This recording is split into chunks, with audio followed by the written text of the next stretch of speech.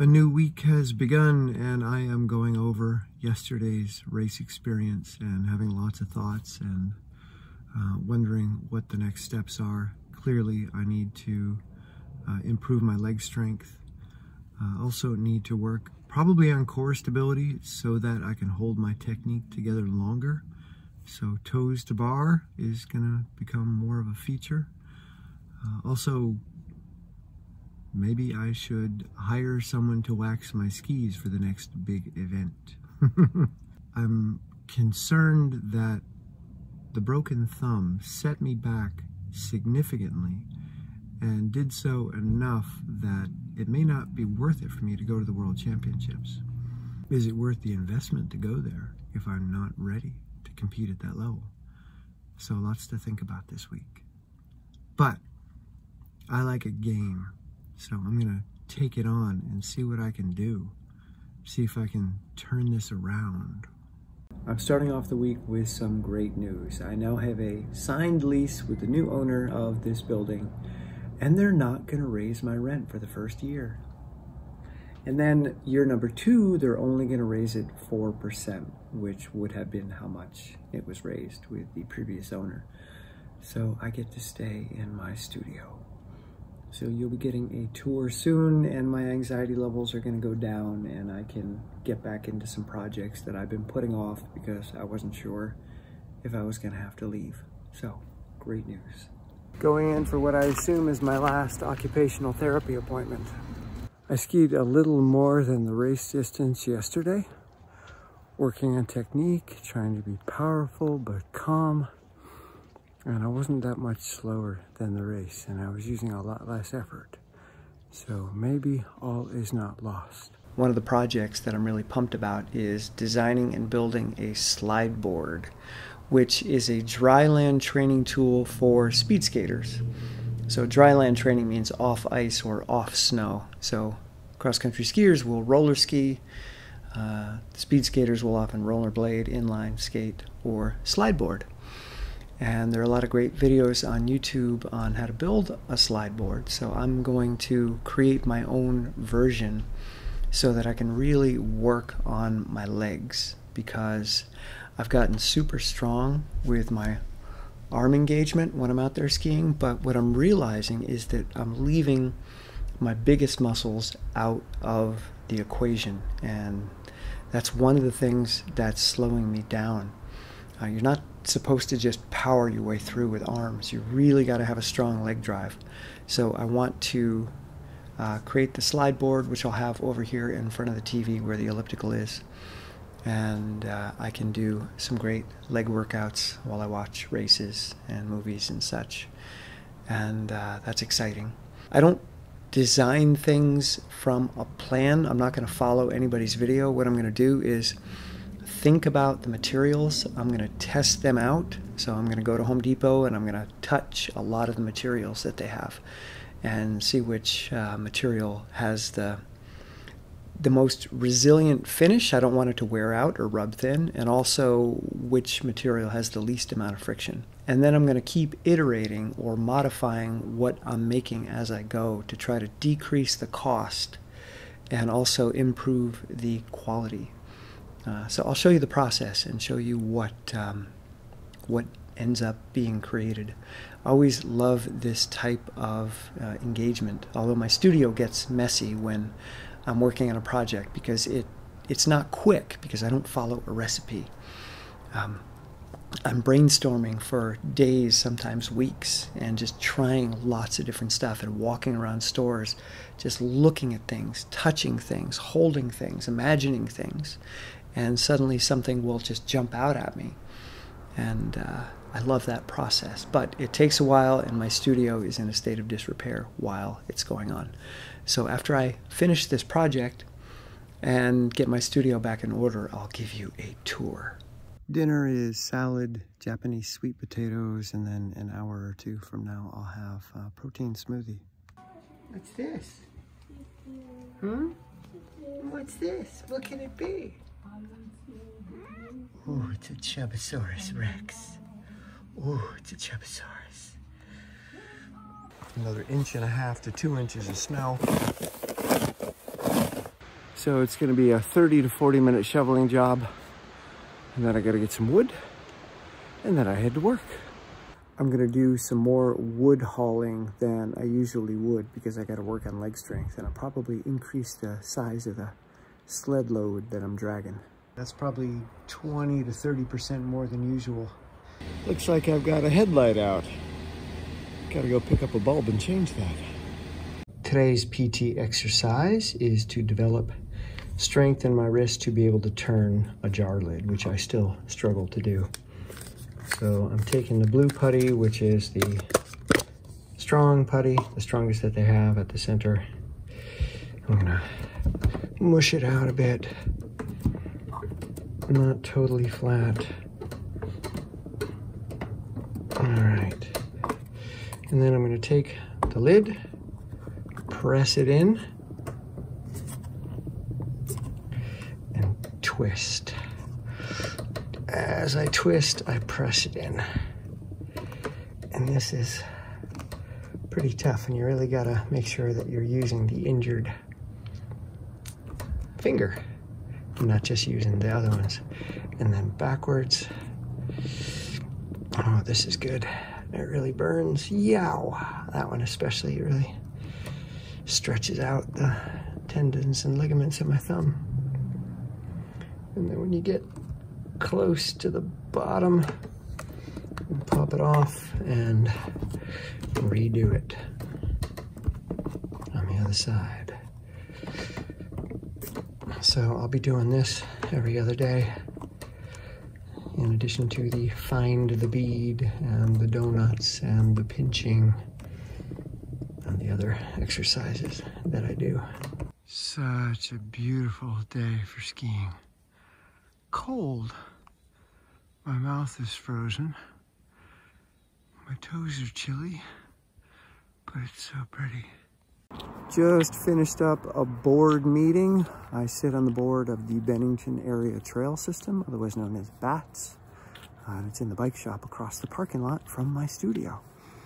Anyway, the mansion property where we have our trails on Mount Anthony here in Bennington, it's up for sale, and we may lose access to our trail network, which would be a real bummer. So we're scrambling to try to figure out how to keep access if a new owner wants to squeeze us out. So, not a very fun meeting.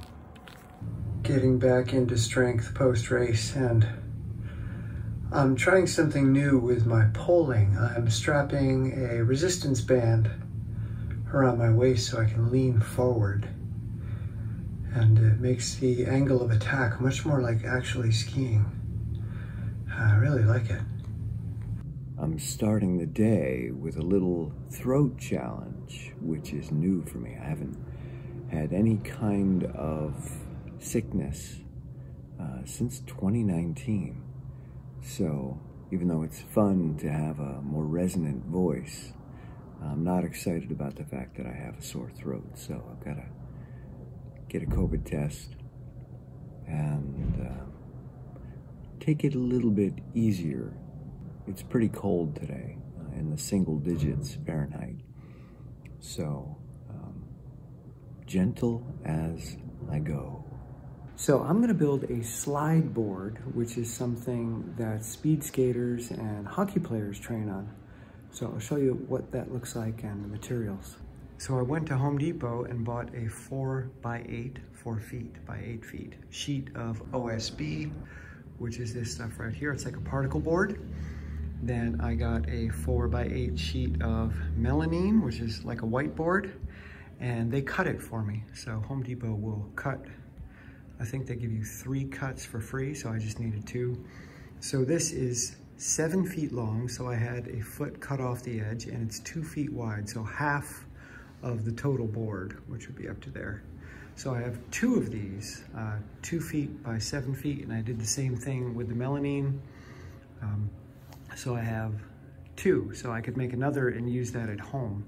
So this one will be at the studio, and then I may bring another one home. And then I got a yoga mat at Goodwill for $3.99, which is going to be under. I'm gonna glue it to the bottom of the OBX so that it doesn't slide on the floor, so it'll be grippy. So I'm going to glue the yoga mat to the bottom of the OBX, then I'm going to glue the melamine to the top of the OBX, so it's going to be nice and firm, rigid, because this stuff is really flexible, really thin. So this is going to give it some rigidity. So I put standard wood glue on top of the OBX and then laid the melamine on top of it and then weighted it down, because the melamine buckles and you want to make sure that you get a secure adhesion throughout. So I used a lot of my weights and my 25-pound feed bag. So this is a 25-pound bag of cracked corn, which I put in a thick plastic bag covered in Dollar Tree duct tape. Then I got at Dollar Tree a dog toy, which had 2 handles. I disconnected them and then had them looped into this through the duct tape, so it's really securely on there. So I've got a 25-pound bag that I can do all kinds of exercises with. I carry this up and down the stairs. I can do squats with it. I can throw it around. I can drop it on my foot and I don't get hurt. So it's much better than a kettlebell. And I think the bag itself was maybe $6. The handles were $1.25 total. The duct tape, I think, was 2 rolls, so there's $2.50. So a super cheap, versatile weight that I can do lots with, and I'm not gonna break the floor or break my feet. So I got a kneeling pad at Dollar Tree, which is foam, and it looks like it's about, I don't know, maybe 14, 16 inches long. I'm gonna cut it in half, and that's gonna serve as the bumper and push off on either side of the slide board. Then I got some 1/4-inch diameter washers. The hole is 1/4 of an inch. I think it's maybe 1.25 inches, 1.5 inches on the outside. So I'm gonna take on each of these halves, I'm going to glue and bolt. I got some 1/4-inch bolts with a beveled edge, and they're 1 inch long. I got those at Home Depot. This was Dollar Tree. These were like 19 cents a piece. These were, I think, $1.38 for the whole package. And this is $1.25. So I'm gonna cut it in half, glue it, and then bolt it to the board, which I think the glue should be dry by now. The yoga mat that I got at Goodwill is a little less than 6 feet long, and the slide board is 7 feet. So I'm gonna split the difference and go 6'4" for the slide board. So the yoga mat won't quite cover it, but that's okay. I'll leave like 2 inches on either side underneath.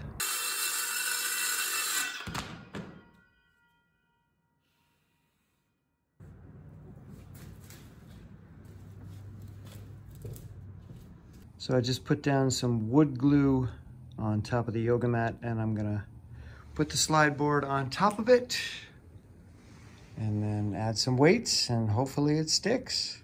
The yoga mat is evenly distributed over the slide board, flattened out and weighted down. I cut the kneeling pads and super glued them to the whiteboard, and then I will put the bolts in when the glue is dry. Fun climb to the top of the mountain and fantastic reward. So pretty up here. In the distance, that's Stratton Mountain, about 20 miles as the crow flies. And that's where the Stratton Mountain School and the SMS T2 team is, with Jessie, Diggins, Ben Ogden. You can see where some of the best skiers in the world train. Negative. What? What you doing, Fox? What you doing? Another morning, another load of wood. Finished up my morning chores on the farm, and now I'm headed into town, stopping at the store to get some oranges. You may hear that my voice is a little bit deeper than usual. I think I may have picked something up at the funeral in New Jersey on Friday. I've been having a sore throat a little bit most mornings, since, but that can be normal in the winter because the air is so dry in the house due to the wood heat. Although I don't sleep with heat in my apartment, it's whatever the temperature is outside, except on very cold nights. Anyway, I'm gonna get some oranges and do a little vitamin C. I'm listening to a new book called The Business of Belonging, which I'm a couple hours in, and it's uninteresting. I get it, community is important, and your business should work to develop community, but he could have said that in 5 minutes. The rest of the book is just, in my mind, not that useful. Going over examples of how people have used community, and okay, it works, but I just want to get down and do it. Tell me what works, and then I'll experiment with it. When I get to the studio, it is organization time. I tore apart my storage area yesterday and didn't put it back together, so I'm gonna walk in and be very gentle as I wade through the sea of objects that will greet me.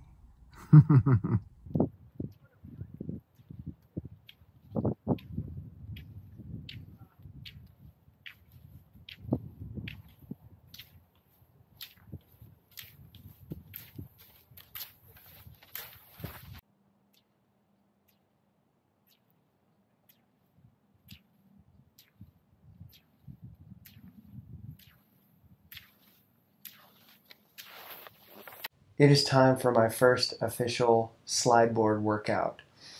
So I've got some slippers, which I got on clearance, just basic slippers, that are covered in Dollar Tree women's stockings that I snipped. They were longer. They're not quite as slippery as Lycra, but it's hard to find Lycra socks, and I can't sew. And these slip well enough. So you bunch them up, or at least this is the strategy I'm going with. Put the slipper on, pull the stockings up a little bit. Same with the other foot. And even though Lycra is slipperier, that can be a little dangerous too. I want to slide, but I don't want to fall down. So we put those on, and it's plenty slippery on the Melanie. All right, and I'm not going for perfect form because I'm not a speed skater. So what I'm doing is just trying to get a good quad workout and work on my push-off. Work on getting my leg underneath me and work on pushing off to full extension. So my glutes are engaged and my quad is, or my lower leg is fully extended. And that's what it sort of looks like, and I'll modify how I do it. I may put my hands behind me like a speed skater. I may get even lower like a speed skater and stay in an engaged quad state the whole time. I can still push off so my glute is extended if I stay low. I don't know, I could pole. I could pretend that I'm on skis, work on my timing. I'm not sure yet how I'll use it, but I can already feel that it's a good burn. And my breathing is changing, so it's getting my heart and lungs engaged in a way that the elliptical does not. Even though my legs are burning the entire time on the elliptical, I don't get my heart rate over 100 ever. I can already feel my heart rate is probably in the mid-130s. Slightly difficult to talk. Okay, slide board workout.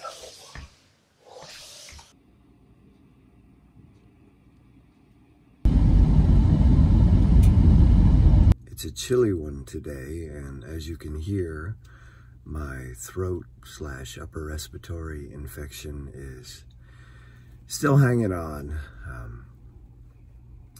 Yeah, so we're gonna take it indoors today. It's actually not bad when you're dressed. The wind chill is what everybody's talking about. It's gonna be -30 Fahrenheit with the wind chill, but if you're dressed, it's really not a huge issue. But because I have an infection, I don't want to put my body under any more stress outside. So gonna be on indoor machines today. It is time for a messy studio tour. I'm not going to show you the whole studio because I'll probably break my neck trying to climb over things, but I am completely upending the entire studio to simplify it, to streamline it, because I have a lot of items that I have collected for projects that I was working on. And I realized that many of these projects have been completed, but the raw potential materials for those projects are still here. And there are other projects that I have abandoned. I decided I didn't want to go in that direction, and those materials are still here. And so I've had this overwhelming storage area behind that wall. And I decided I don't want that anymore. It doesn't feel good. Especially now that I put my dip machine in there, and my Nordic Flex weight machine is in there, and my spin bike I've decided is going to live in there, so I don't have to keep rolling it out here. It's inconvenient and it makes me not use it. So yeah, I'm gonna just go minimal here, or at least my version of minimal. Anyway, everything is everywhere because what was in storage is now in greater circulation so that I can work in there. So let's show you what I'm currently looking at, because I'm going to practice my gentle, tiny steps to get through this. Because if I were to look at it and think, oh my God, I have to put all this away and I don't know where it goes, I wouldn't take a step. So here we go. We'll start over here. This is the other half of my slide board materials, which obviously I don't need here. I don't need 2 slide boards. So if somebody wants a slide board, I've got some raw materials. I've got some lighting and camera equipment, plus a bunch of receipts that I'm trying to organize. They were in this cabinet, and I'm trying to get rid of a lot of stuff, more stuff to get rid of. Camera equipment that needs to be organized, containers, a big bin, some clothing that needs to figure out where it goes because I have too much here, magazines I need to go through that I've been collecting for years that I pull articles out of. A mini treadmill, which I love because it's manual, but it's got to go bye-bye. All this was on my storage shelves. I'm figuring out how to consolidate or get rid of materials that I don't need.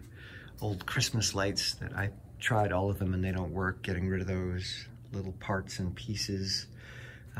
The ladder that I found, I got to find a home for that. All this stuff that I've been pulling out. So it does not feel good in here right now.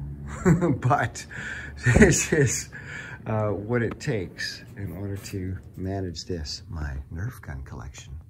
This is a form of meditation for me.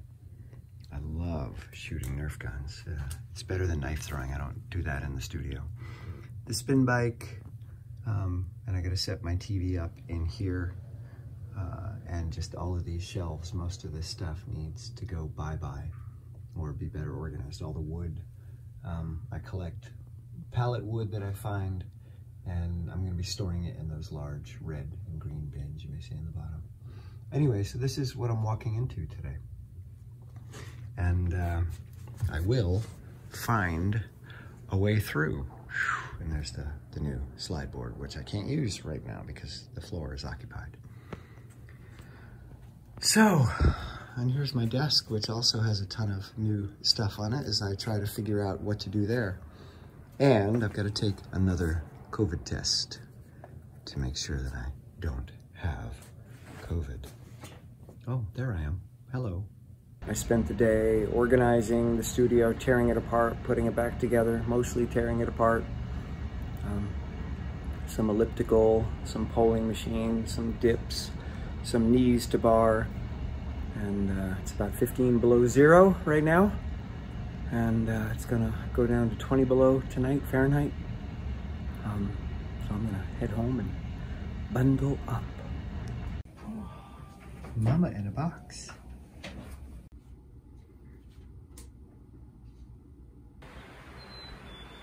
There are birds. Wow.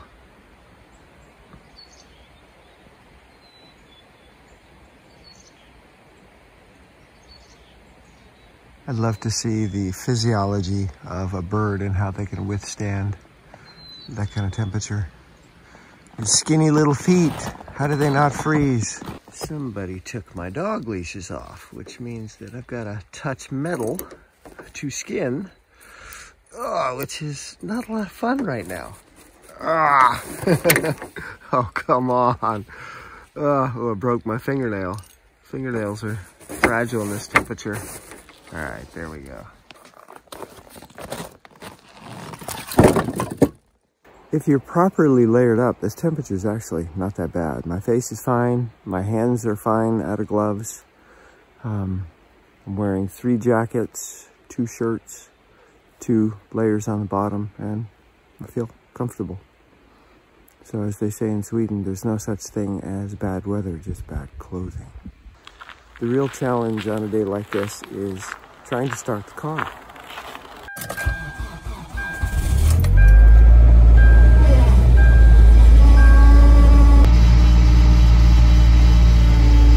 Gotta let it warm up for a while. The steering wheel won't even work for a bit. The car has a funny wobble to it because the tires freeze a little bit flat on the bottom because the air shrinks in the cold temperature. So tires get a little bit smaller and then they get a tiny flat spot on the bottom. So when you drive, it's like I started a new book on the way in called The Mask of Sanity, about psychopathy, but it was written in the 1940s. So psychopathy had a different definition back then. Psyche, which means mind, and pathos, which means suffering, a suffering mind. Now psychopathy is a different categorization.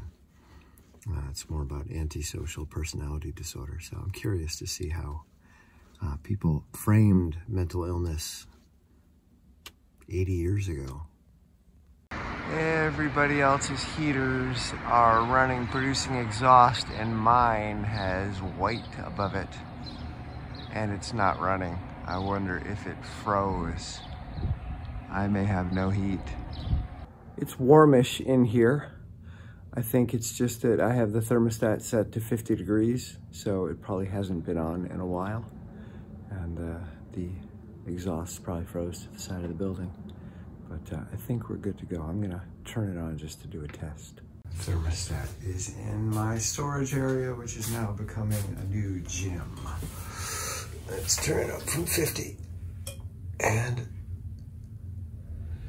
there it is. Yay. I got a lot of work to do in here today. Trying to really simplify. I did this wall yesterday. And got an area for my spin bike, put my old TV up so I can spin in here, organizing shoes and stuff. It feels good to have space. I can't get the internet to work in the studio today. I don't know if the modem froze or what's going on because I keep it in the window. But I'm recognizing how fragile my experience is without an internet connection. So I'm quickly putting myself into physical activity because I like to check email and respond to client messages when I get here in the morning, but I can't do that. So there's this sense of anxiety. Anyway, yeah, it gives me more time to work on studio organization and just to reflect on the addiction that many of us, if not all of us, have to powerful internet connection. Who are we without that? I spent a good half of my life without an internet connection and I was fine. But now it's like, oh no, I'm stuck here in the world. You know it's cold when you drop your latte and it's already frozen solid. It doesn't even spill.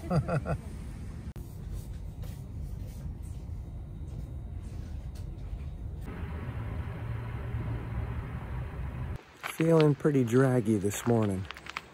So I'm gonna take it extra slow, extra gentle, and we'll see what happens.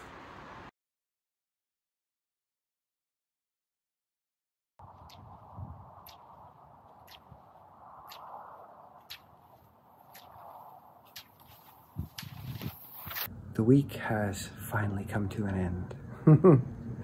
I had a lot of challenging moments this week as I try to redo the studio now that I know I will get to stay. A lot of projects that I've been putting off regarding organization are back on the board, and I've been working hard to tackle that, making progress, but it's hard to be in a state of disarray and chaos, because this is my space to be grounded. So I come in here and I've just got to immediately get to work to move the organization forward. Anyway, I'm noticing some changes in my body this week that got triggered by the race last weekend at Craftsbury. We'll talk about that in the week to come. But my training is also taking a turn, and it's not planned. It's just interesting to me how things are starting to change. Yeah, okay. I'm gonna head home and grab some food and go to bed early. See you next week.